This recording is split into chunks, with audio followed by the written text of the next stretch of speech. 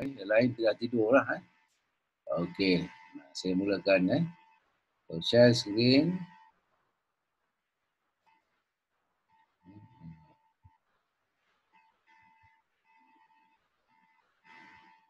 Okey. Okey, tajuk ini ialah return to work after cardiac event. So it is very important for OT as an OT. You all in future and probably the coming graduates, the student, coming graduation will play their roles in terms of return to work for cardiac event. So this is my outline. First, introduction to the ischemic heart disease. So the statistic, the problem, and then the issue of the people who suffer ischemic heart disease. And then the goals of cardiac rehab. And then there is evidence-based studies. I did some homework, understanding the condition of the heart and what are the evidence beside the studies. And then regarding the job demand, job readiness is very important. We need to understand the job of the client and then the readiness of the client themselves. And then the metabolic equivalent of task, MET. So it's very important for us to understand the equivalent of metabolic regarding the task, because when we handle cardiac patients, there is certain tasks that they are prohibited to do. So they have a study. They call it MET, and then a guideline for risk stratification. So there is a risk for cardiac. We need to understand the risk. There is a guideline where what the task your client with a heart problem, what the task they can do. So you must understand their risk. And then what we as an OT can do for them, that is involved of FCE, WACE, and RULA.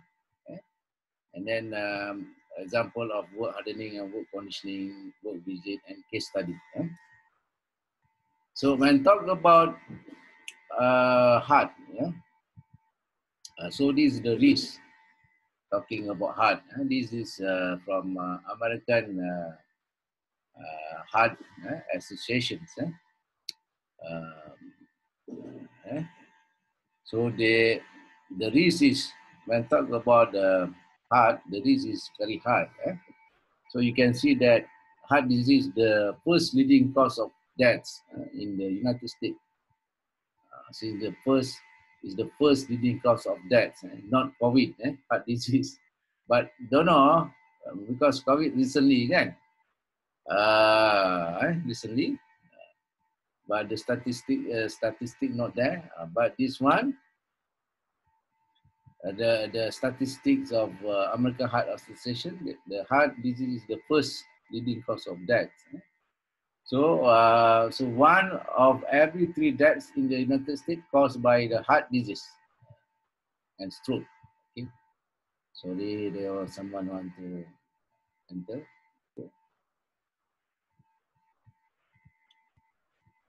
Okay, and then you see the each year, an estimate 785,000 Americans will have their first heart attack. 785,000. Each year, an estimate 470,000 Americans will have another heart attack. So lowering your blood pressure may decrease your risk of stroke and heart disease by about 50%. If your blood pressure lower, there is an increase of heart disease. There is a risk of stroke and heart disease, about 50%. 60% of adults don't know their blood pressure and cholesterol numbers. 60%. 56% of adults have been told by a heart care professional to improve their health. 83% believe that heart attacks and stroke can be prevented, but aren't motivated to do anything. So your client, almost 83%, although they believe, they are not motivated. 99% of Americans need to improve their heart health. 99% of Americans. 72% don't consider themselves at risk for heart disease, and 58% put no effort into improving their heart health. So this is the statistic in American Heart Association. So this is the nation scenario. In 2014, so this the principal cause of death is similar to the America. So ischemic heart disease was the principal cause of death in 2014, 13.5%. And then you see that in 2013, similar ischemic heart disease, 13.7%. Then the second one, pneumonia, cerebrovascular disease, stroke. And the third one, the principal cause of death. And then septicemia, the fourth one. And then the fifth one, transport accident. The fifth one is a transport accident. So for male, the number one is ischemic heart disease. How about female? Female is more on pneumonia. Females suffer pneumonia. The death for females is the first one is pneumonia. Okay. This is this is in 2018. The principles of death in Malaysia, sama, ischemic heart disease, then pneumonia, then CVA, then transport accident, the fourth one, transport accident pula, then malignant, neoplasm, cancer. So you see that, so in for this one, for males, unchanged. For 2016 to 2017, still ischemic heart disease is the number one. Second, pneumonia, transport accident, the third one, or the transport accident becoming the third one, and CVA, and then cancer. How about female? Female, the first one is pneumonia. The second one is ischemic heart disease. The third one, CVA. The fourth one, cancer of the breast. And then the fifth one is the cancer of the trachea, bronchus and lung. Okay.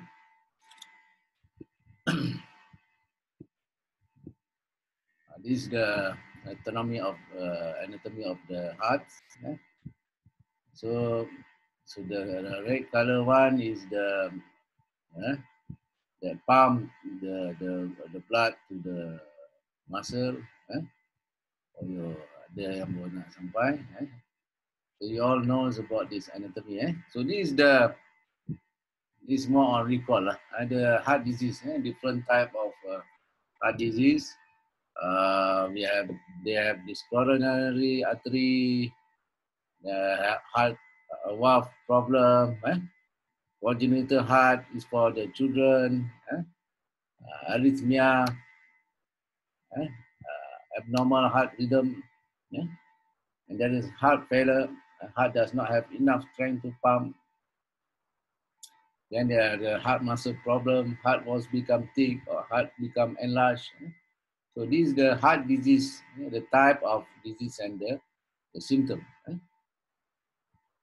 And then this is the cardiovascular disease continue. So when people are having these risk factors, for example, hypertension, insulin resistant diabetic, dyslipidemia, inflammation obesity, smoking. Also, all these the thing that continually cause the disease. This is called continuum, right? And then at the end, there is a cerebrovascular death. More on cerebrovascular, the ending, the end stage will be the heart disease, brain damage, and cerebrovascular deaths. So all these, the continuum of the cardiovascular disease. So very important, we need to understand the goals of the cardiac rehab. So the goals of cardiac rehab is to improve their functional capacity, and then to alleviate or lessen activity-related symptoms. So you need to understand the risks of the heart, and then you need to alleviate or lessen activity related to the symptoms. Right? Then you will need to reduce disability and identify and modify coronary risk factors. So in cardiac rehab, there is education, there is a behavior modification to identify and modify the coronary risk factors. So this is very important.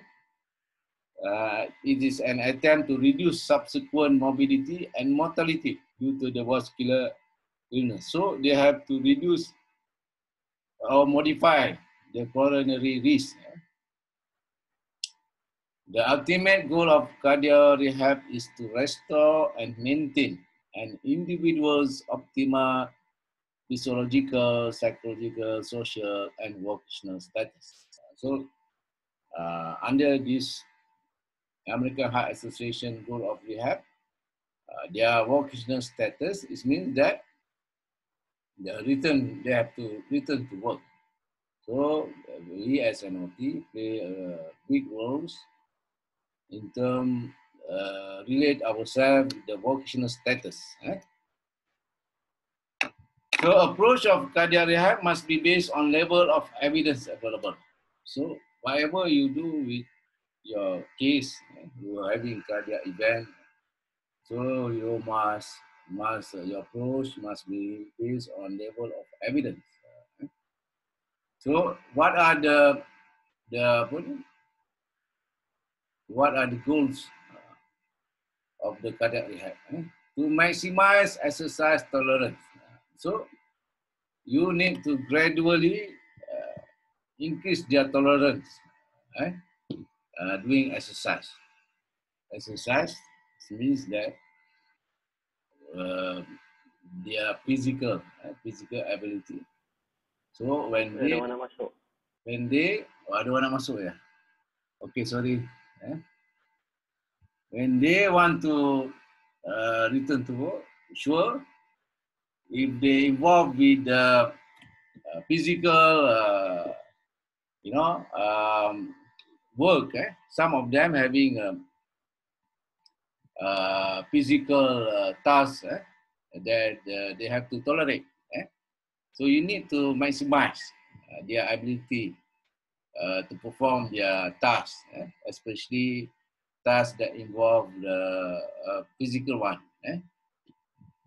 Then to assist ADL's performance, activity of daily doing.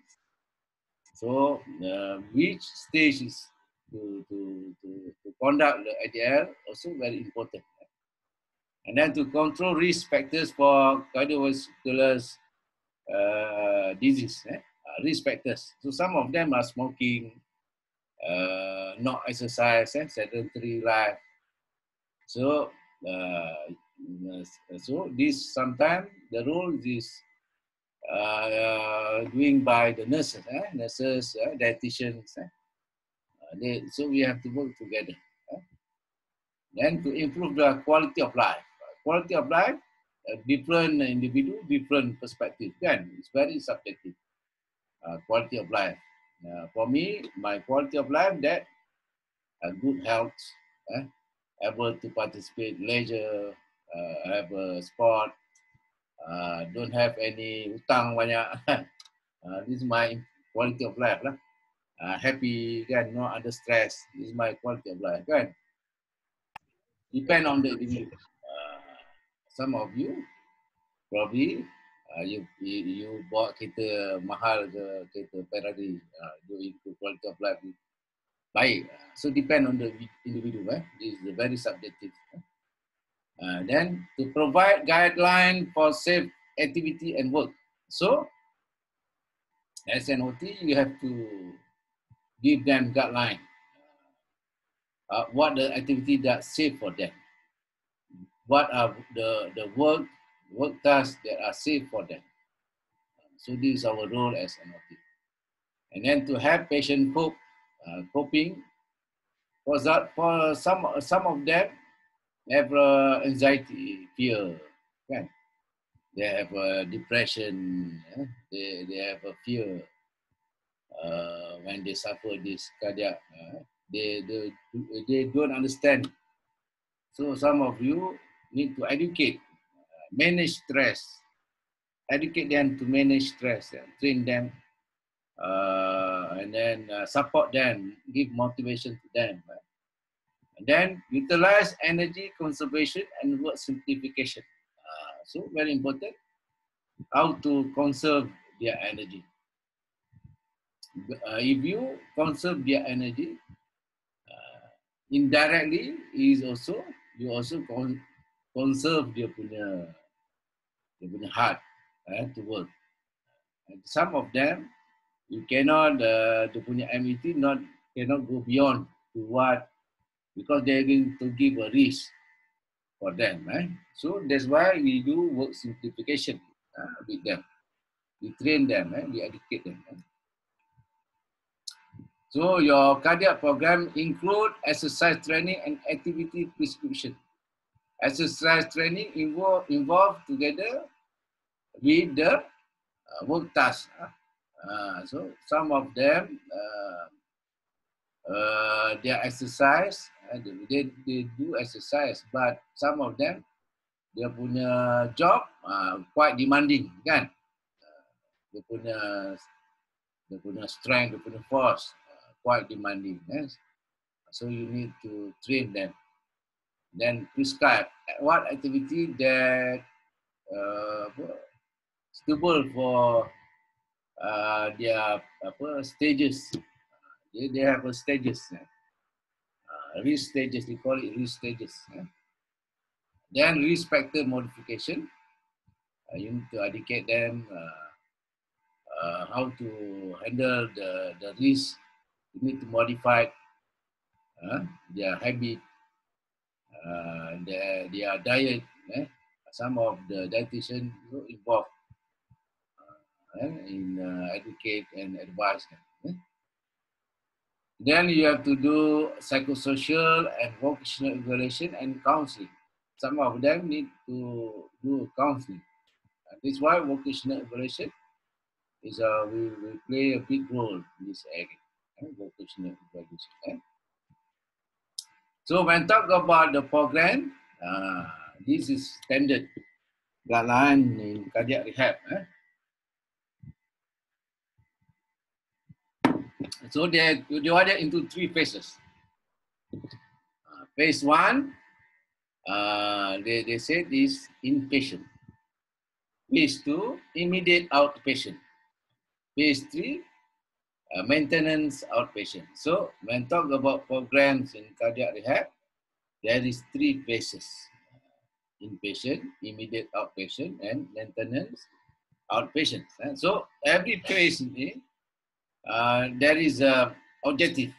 There is a program to conduct with these phases. So the phase 1 begins after acute cardiac events in the hospital. This is at the backside already. They have started the punya phase 1. But the punya program mostly limited to early mobilization. More on early mobilization. So this is the objective. So in this phase 1, we need to assist the patient and family in adaptation to the crisis of sudden illness. This is very important. Very important. Some of the some the client come from rural area kan, dia tak faham,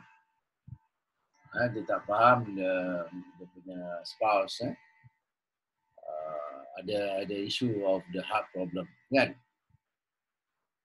sebab tu husband dia getting weak, lethargic, all that.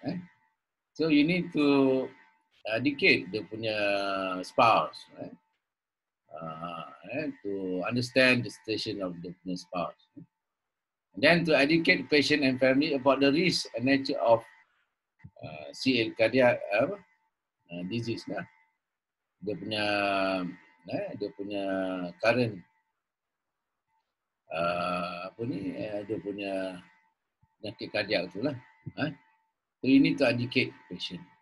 You need to really educate them to understand the risk and the nature of the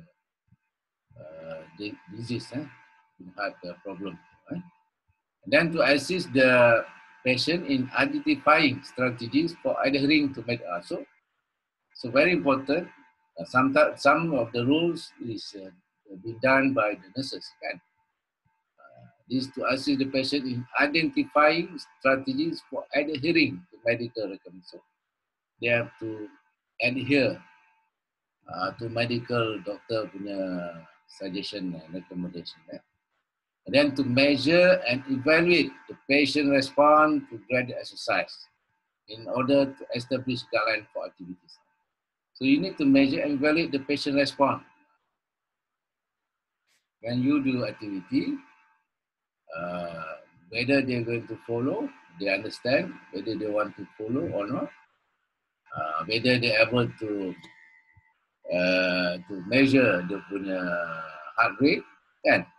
You need to educate them. Sometimes when they do exercise, they have to measure the punya heart rate, whether the punya heart rate beyond the 70% of the at the beginning of their heart rate, initial heart rate, they shouldn't go to more than 70% of the initial heart rate, kan? So you need to measure and then educate the sport.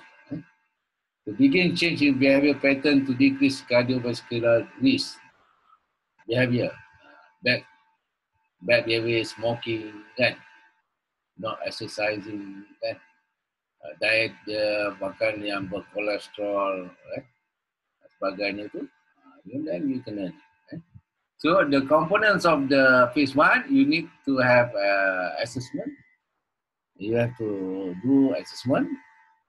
Then establish individual goals. So different individual have different goals, and they punya condition, heart disease is different. And then the punya risk also be different. So every individual have their own goals. Then develop treatment plan include graded exercise. There is a schedule. So what exercise they're going to do. Then beginning education, group and individual. So ada nak masuk ni. Ya. Okay. Beginning education, then basic anatomy and physiology, recognition of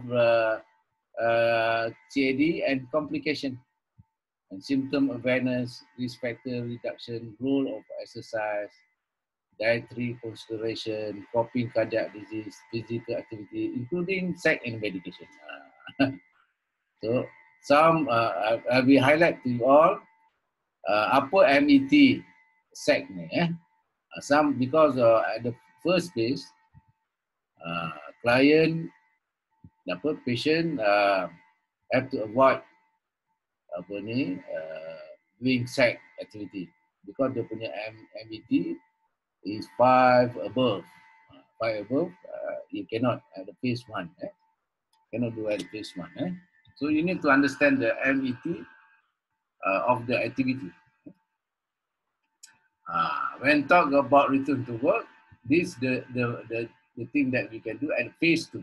Phase 2, we can start return to work. So, and phase 2 involve a supervised ambulatory outpatient program. So, is supervised mobilization involve activity as an outpatient program conducted during convalescence.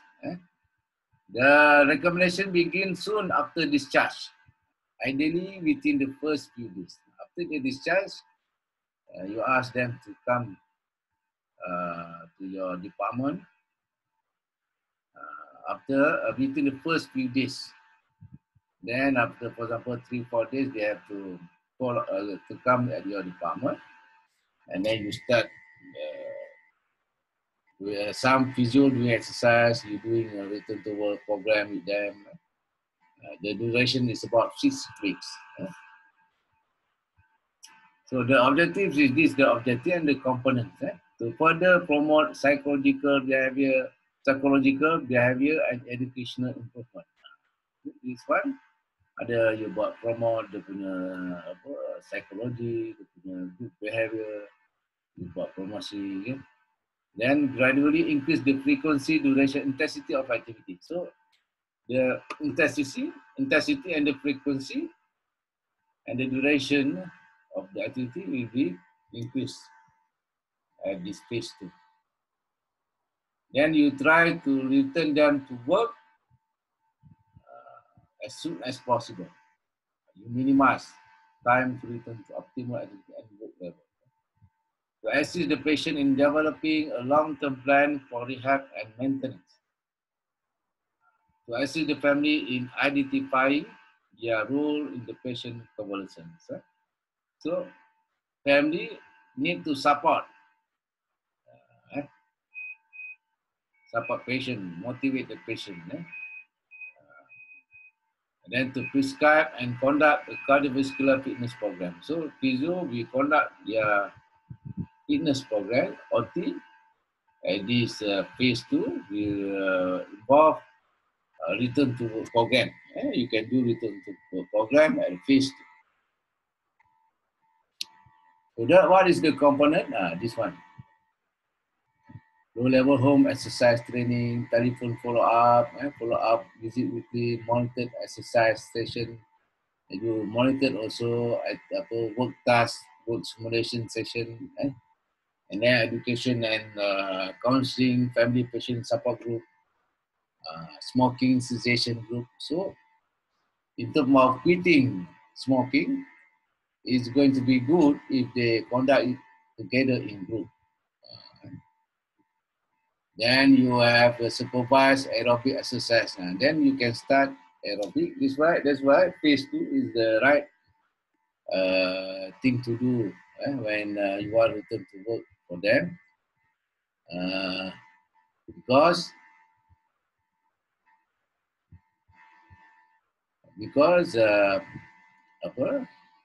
this together with supervised aerobic exercise training. Supplemental home exercise prescription and behavior modification. So this is the phase 2. And then phase 3, after you discharge, even you discharge them, you need to provide them, bawa lepas makan ni, Nurul dengan Deb ni, to provide them guidance, support for continued lifestyle change.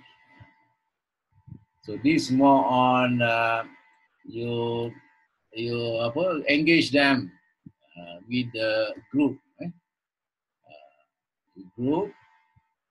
and then after that yearly or 6 monthly, you follow up with them. These people, it's good that they commit themselves with club or support group activities. So this club support group activities is one is to engage them in group exercise, group activities, healthy lifestyle. Then if there is an issue, group members can give motivation, support them support together. So you engage them in group activities. So you can involve together with them in a club, group activities. So when talk about return to work, there is a lot of evidence. So I did my work in terms of looking at the literature or that. So when talk about evidence base, they said return to work after cardiac event is important because of due to the economy.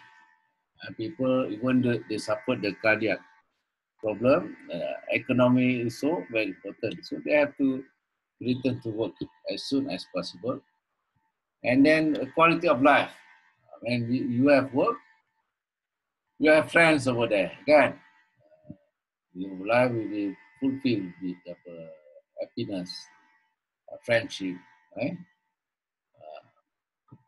So this improves your quality of life. And then they said, an acute myocardial infarct. What is myocardial infarct?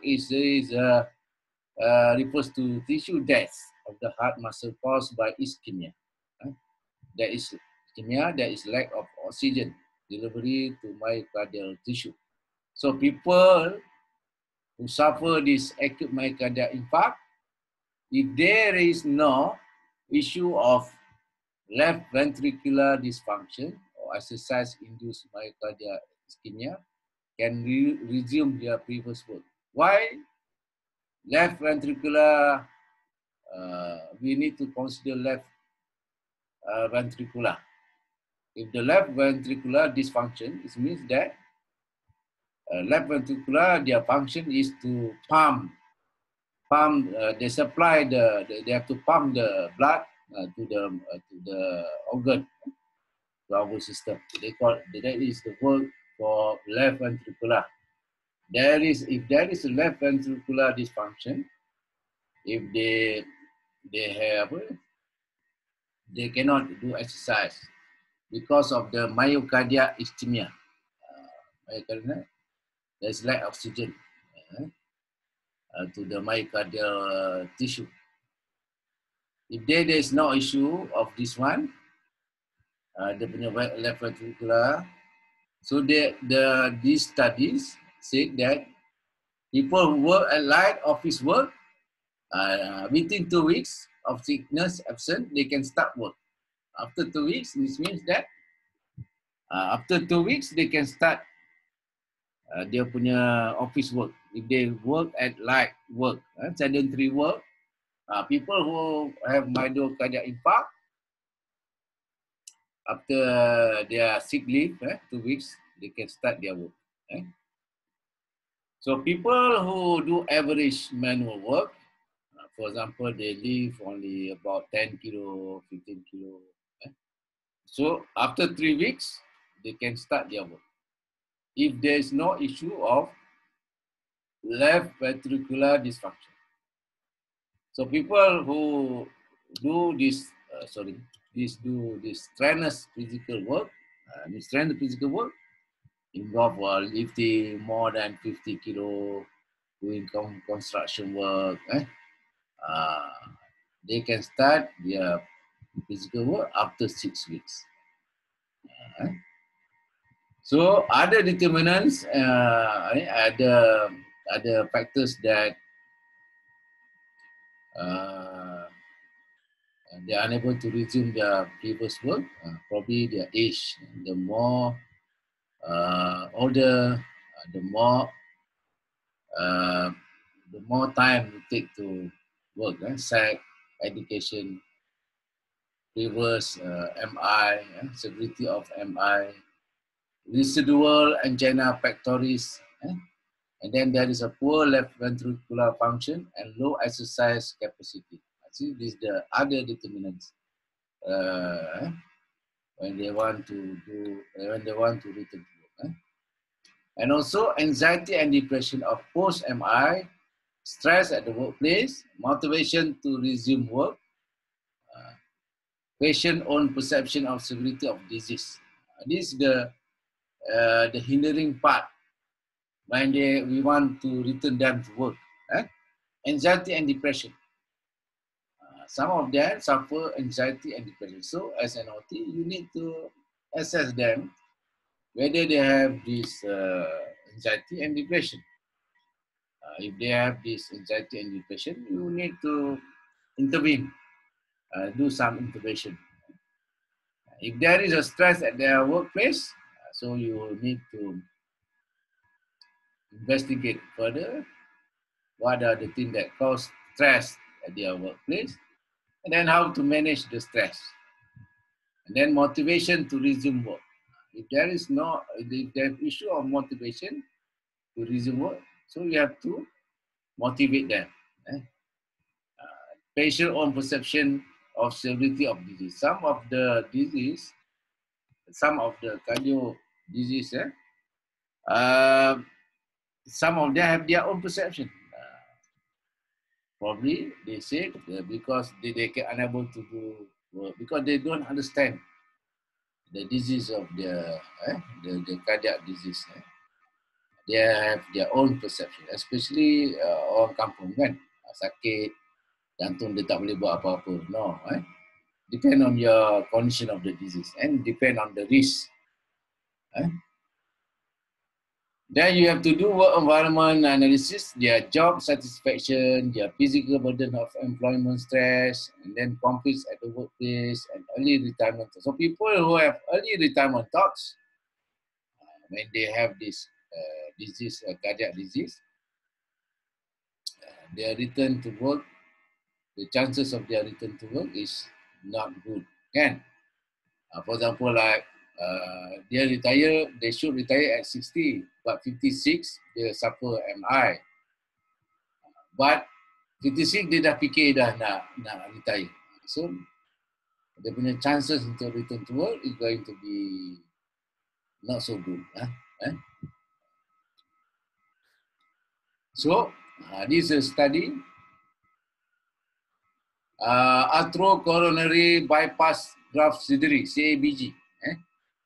The study says 59 to 100% of patients return to work for post-CABG.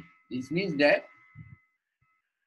if you got client who undergone bypass, kan? Bypass, the punya chances to work is quite high, 59 to 100%. So the mean delay only 3 months. I mean, you do exercise. So if you found that your case 3 months baru balik kerja, I mean this is within dia punya mean lah.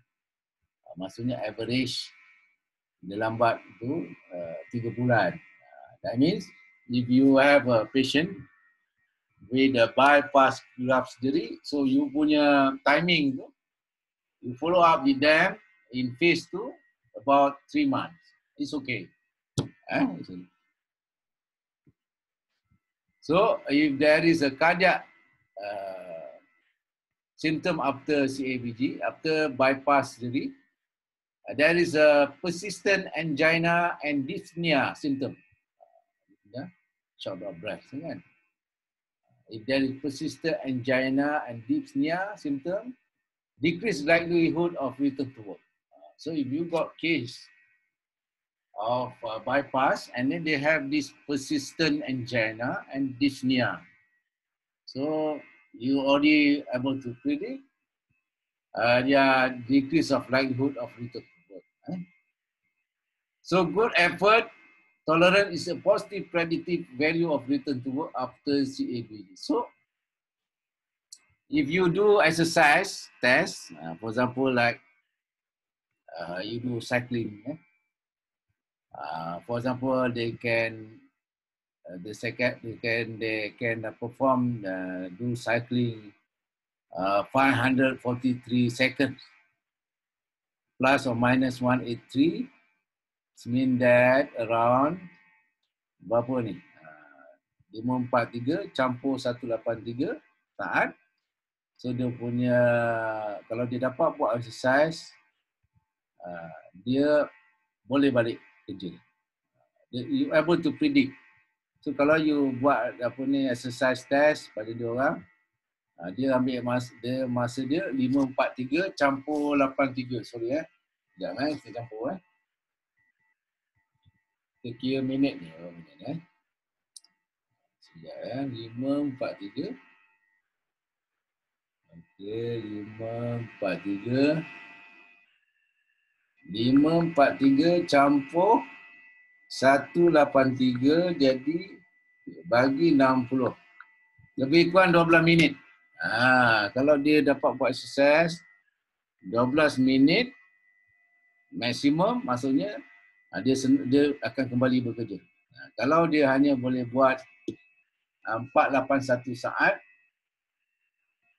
481 saat bagi 60, cuma dia boleh kayu basikal 8 minit dan kurang, maksudnya dia tak boleh kembali kerja. So you dah tahu kalau pesakit you macam ni dia boleh. Probability of return to work is lower if patient from a job involve intense physical activity. So kalau dia kerja yang melibatkan kerja yang intense physical activity, construction ke, angkat berat, dia punya chances untuk kembali kerja adalah rendah. Coronary angioplasty. Coronary angioplasty, tahu tak? Angioplasty dia pakai apa ni, dia ganti dia tiruan salur darah tiruan ni angioplasty.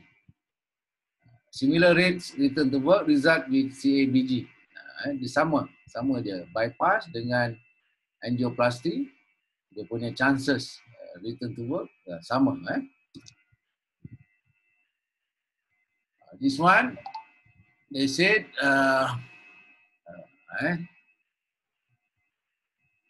sekejap.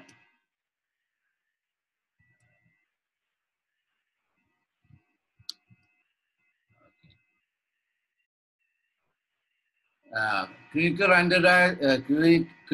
CRT, clinical randomized trial study, a low intensity phase to cardio rehab program that simulates element of work superior to conventional endurance exercise based and return to work. Maksudnya kalau you buat study work ni yang simulate pekerjaan dia, work simulation dia punya tu lebih baik daripada buat exercise, naik basikal, dan sebagainya. Kerja-kerja yang melibatkan work simulation ni adalah superior. Okay.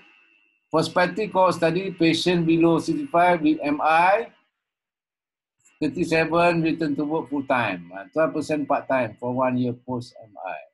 Maksudnya,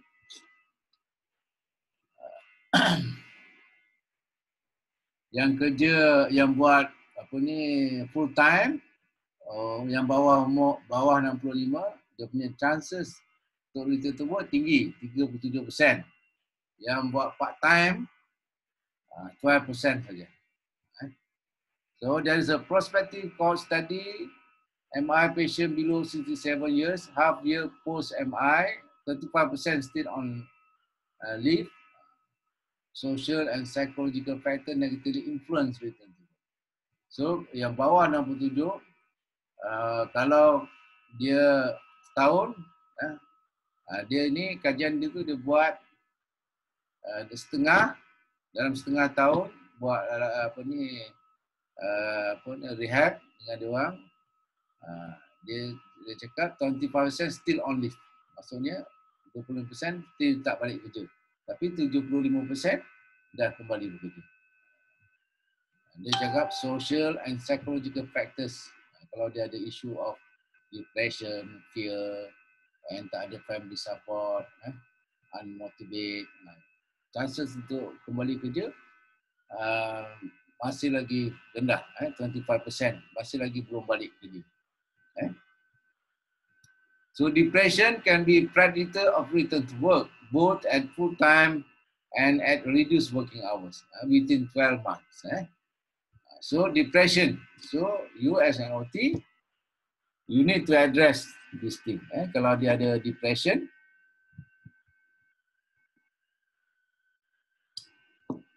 you kena address. So before come at the beginning of they start dia punya work rehab tempat you.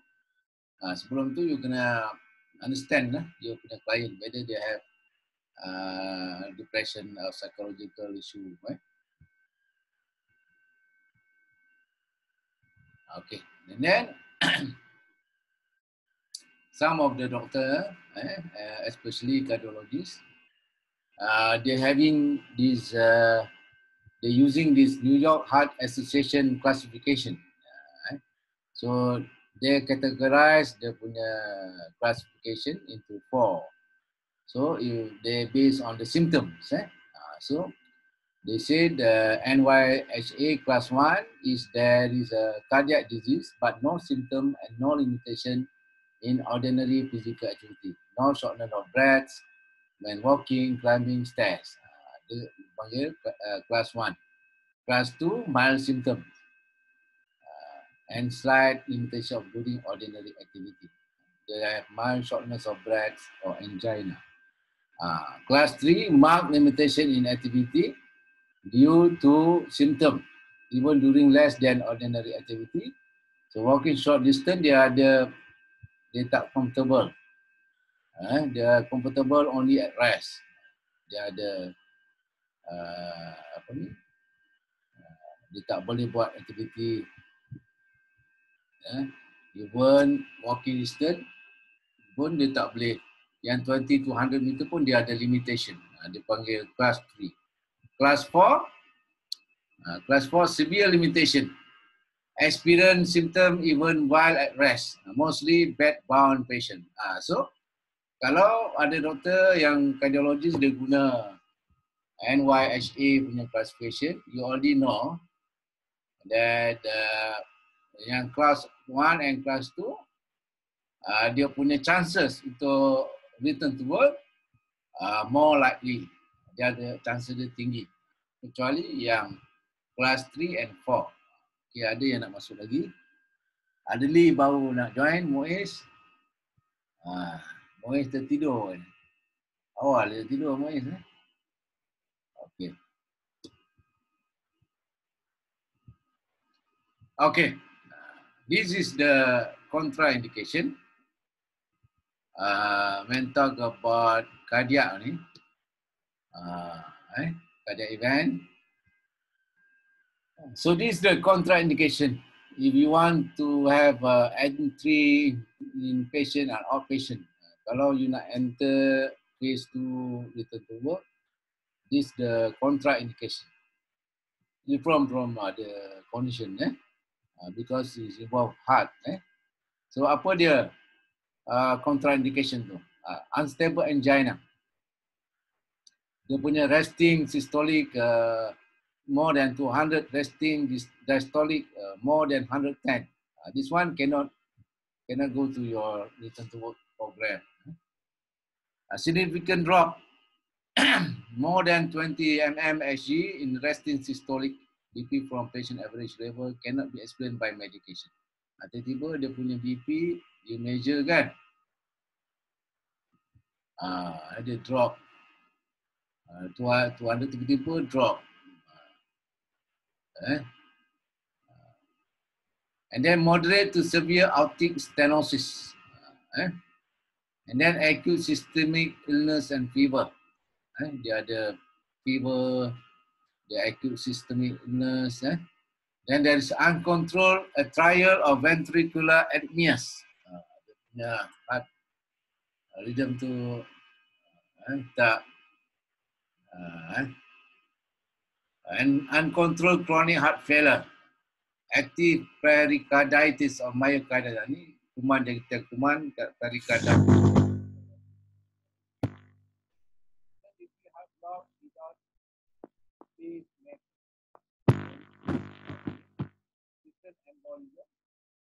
Thrombophlebitis Then resting active displacement more than 2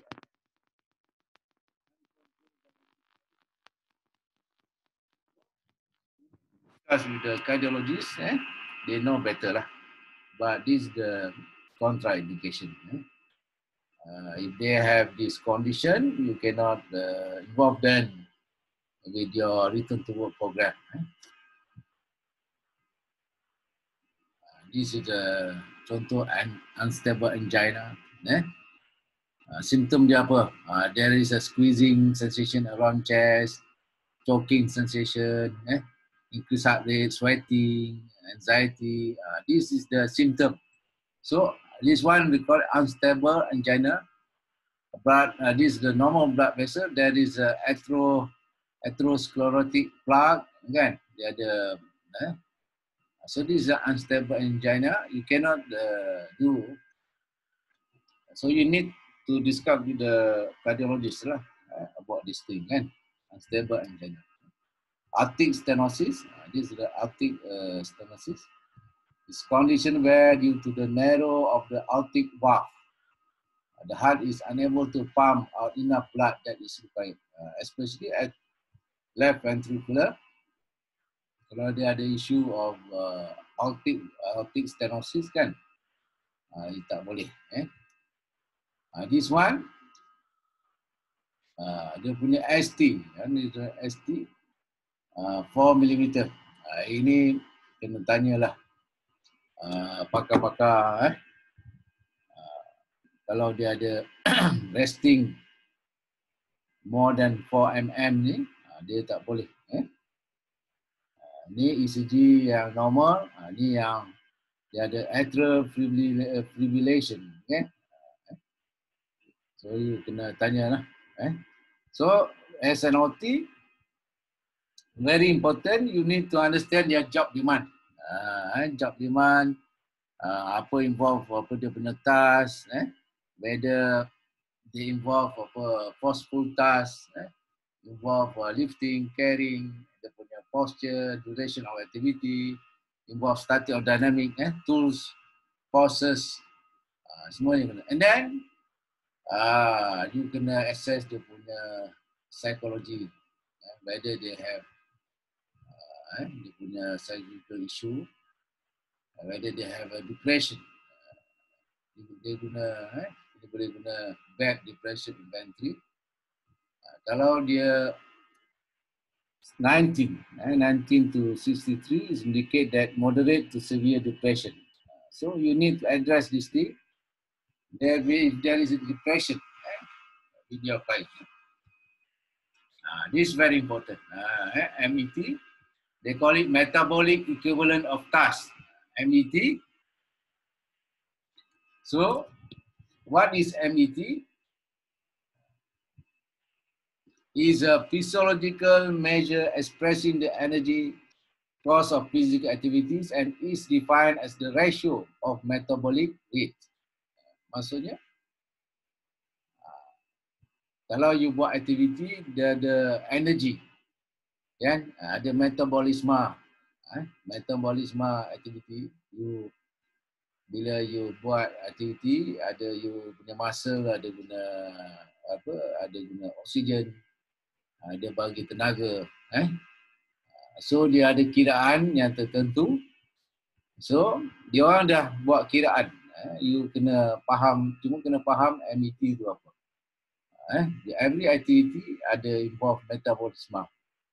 Dia akan keluarkan apa ni, they call it MET.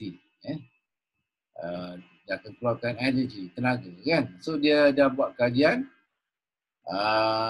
So 1 MET equal to oxygen consumption at rest or 3.5 ml of oxygen per kilogram of body weight per minute. So, dia dah buat kajian apa MET level of apa aktiviti yang melibatkan aktiviti aktiviti ni, apa dia punya MET level. So, 1 to 2, apa aktiviti dia? Eating. Kalau you makan seated, eating seated, dalam keadaan duduk, transfer back to chair, washing face and hand, walking 1 mile per hour. So MET level you yang digunakan ialah 1 to 2. Sweeping floor, driving car, drawing, knitting. You tengok sini aktiviti yang ringan kan? Yang tak banyak guna tenaga. So dia punya MET 1 to 2. So activity 2 to 3 involve what? Seated and standing sponge baths. Kalau melibatkan berdiri, dressing and undressing, walk to 3 mile per hour, wheelchair propulsion 1.2 mile per hour. Dia prepare proper tolak wheelchair tu guna tangan 1.2 mile per hour. Dia punya MET 2 to 3. Dusting, using electric vacuum, preparing a meal, washing dishes. Dia punya MET 2 to 3. Standing shower, bowel movement on toilet. Climbing stairs at 24 feet per minute. 24 kaki per minit. Ada pergerakan dia. MET level dia 3 to 4. Making a bed, sweeping, mopping, gardening. 3 to 4. Hot shower, bowel movement on bedpan, sexual intercourse, dia punya MET 4 to 5. Changing bedline, garden, dia buat gardening, dia buat raking, swimming 20 yard per minute. So 4 to 5 MET. Sexual intercourse also, yang very high intensity. I can goes to 5 to 6. Walking upstairs and 30 feet per minute, and biking 10 mile per hour on level ground. Yang naik basikal kelajuan 10 mile per hour dalam keadaan data 5 to 6. 6 to 7, walk with braces and crutches. Kalau jalan menggunakan braces and crutches, dia punya MET quite high, 6 to 7. Swim, breaststroke. Kalau you berenang, guna breaststroke. Breaststroke ni bukan berenang apa dia panggil? Berenang kuat dada. Kuat dada. Bukan macam berenang katak kan. Ini kuat dada. Kuat dada ni apa dia panggil tu, dia panggil? Apa ke depan tu Yang ke depan tu Rasanya lah. Bukan yang ke belakang. Yang butterfly tu. Play basketball, walk 5 mile per hour, spade soil. Spade soil ni maksudnya you sodok apa tanah atau pasir itu tinggi dia punya MET level. So this is the thing. Why we want to understand MET level? Because there is a risk. There is a risk. Ni dia. Guideline risk stratification. Apa tu dia punya risk stratification? Dia dah stratified kan, dia dah kumpulkan risk. Maksudnya kalau patient tu dia punya left ventricular dysfunction more than 50%, dia punya risk is very low. No resting exercise in UMI, kalau dia buat kalau buat exercise dia punya MI tak ada MI, no resting or exercise induce complex arrhythmias, no resting or exercise induce unapplicated MI, CVG, angioplasty, dia punya functionality more than so maksudnya orang macam gini yang low risk ni dia boleh buat aktiviti lebih 5 METs. Masuk 5 METs, boleh buat sexual intercourse, walking upstairs at 30 feet per minute. Maksudnya orang yang macam ini dah boleh buat, dia risk dia rendah. Dia boleh buat return to work activity. Moderate risk, kalau mild to moderate left ventricular function, Ini semua macam mana you nak dapat EF 31 to 49% is by the cardiologist punya report lah. You faham lah ni. Nanti dia akan bagi report, okay, dia punya EF 31 to 49%. That mean moderate risk.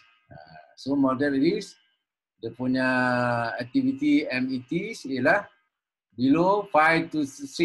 Below 5 to 6 apa dia? Below 5 to 6. Below this one tau.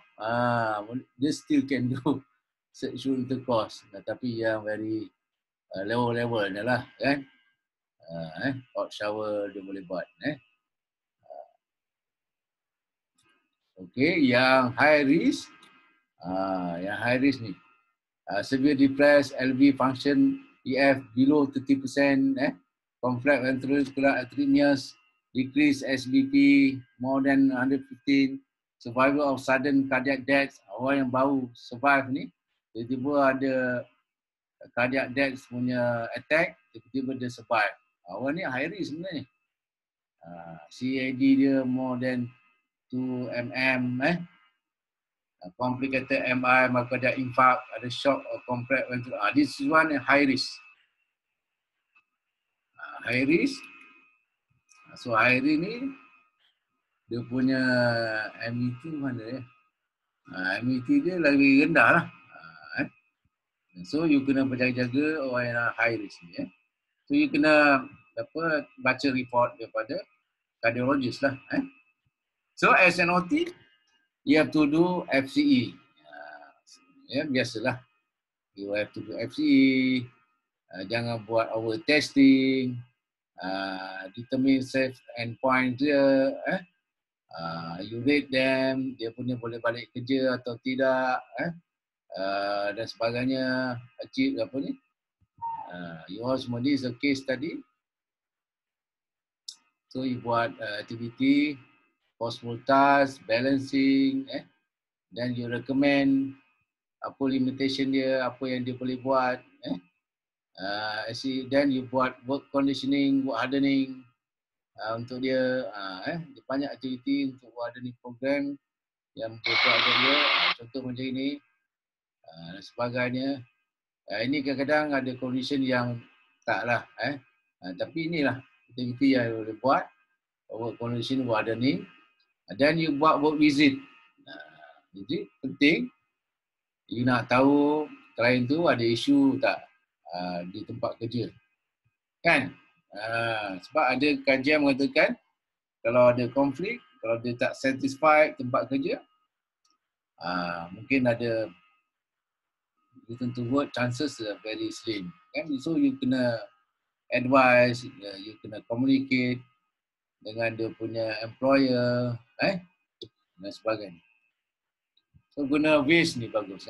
Sebab waste ni is from page client punya perspektif. So involve dia punya physical space, object, social group, occupational form, then you boleh rating. So kalau you guna waste ni, you tak boleh lah ubah. Cuma you boleh discuss, advise dia punya employer. Macam mana nak bantu dia punya pekerja. Ada, ini sebab apa? Daripada evidence base tu mengatakan ada apa dia panggil, ada link environment di tempat kerja dengan satisfaction. So in term of ergonomic also akan kalau ergonomic tempat kerja dia bagus, dia dapat reduce stress. So you boleh guna RULA, rapid upper limb assessment, untuk assess risk dari segi ergonomik tempat kerja. Guna RULA di tempat kerja, you boleh ini role of OT. So kita assess dia punya risk, dan kita cadangkan modification, adaptation di tempat kerja supaya satisfy, kan, reduce stress pada pekerja tersebut. Okay. Yang lain ni you all semua dah faham lah. Okay, ada apa-apa soalan tentang Kadia Rehat ni?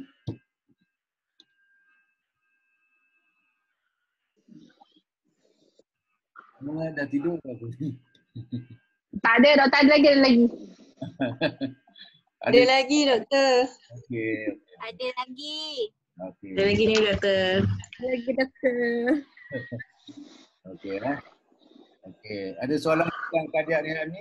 You all semua Tak ada lagi doktor. ada pengalaman dengan pesakit kardiak ni? Waktu praktikal. Ya. Waktu praktikal diploma dulu. Oh. Farah, Kita tak ada kita dia. ada soalan tentang ni? Kardiak ni? So, very important that we understand our customer, punya risk tu. Then jika you tahu dia punya risk, and then you boleh relate dengan apa activity level, and buat Kenapa bekas mak kecil dia bawa keluar? okay. Jangan rosakkan ya. And Sebab then bekas ni dia selalu bawa pergi jalan jauh. okay, Sebab class. dia fix dekat dalam bekas tu. Okay, apa satu lagi topik? Memanglah hat dia tak pecah. Kau tanya mak kau, tanya kat aku apa? Neko apa tu lah kau kata apa cakap. Okay, apa ni second topic. Second topic regarding client-centered approach with apa spinal cord injury. So saya dah record benda tu. Sebelum apa hari Selasa lepas ni saya dah buat record. Nanti saya upload dalam kat sini, nanti ada kat YouTube. YouTube. Nanti all semua boleh boleh dengar lah. Tak payah nak tengok muka saya ni. Orang tua ni. Okey, semua? Ada soalan pegang tajuk ni? Tak ada. Yeah. So, apa ni, kita akan buat test next week. Then another test another week. So, apa ni, tajuk kita akan masukkan 7, 8, 9 untuk test yang apa next week. Dan 10, apa ni 10, 11 untuk another week. Ya. Kemudian habis. Then jangan lupa I discuss lab. Saya dah uploadkan lab sampai lab 6. Dalam I discuss tu you kena respon lah. Okay. Alright class. Baik doktor. Okey, doktor.